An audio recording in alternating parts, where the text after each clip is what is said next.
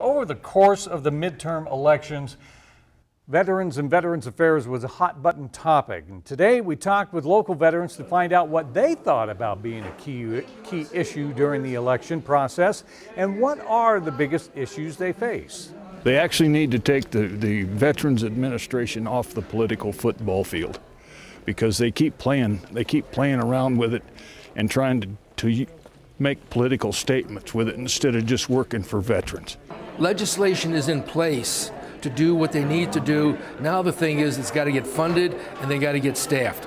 And those are not very easy to do. They're the important things to do. I'm going to the VA for my medical care. They've been very good to me. The only thing that I think needs to be improved on is the speed in which they make things happen. I think the biggest thing is to reach out more to the older vets that aren't as aware as the newer vets of what is available and what can be done for them. Everyone we talked to today said they believe Montana does more than most states for its vets, but there's still a lot of work that can be done.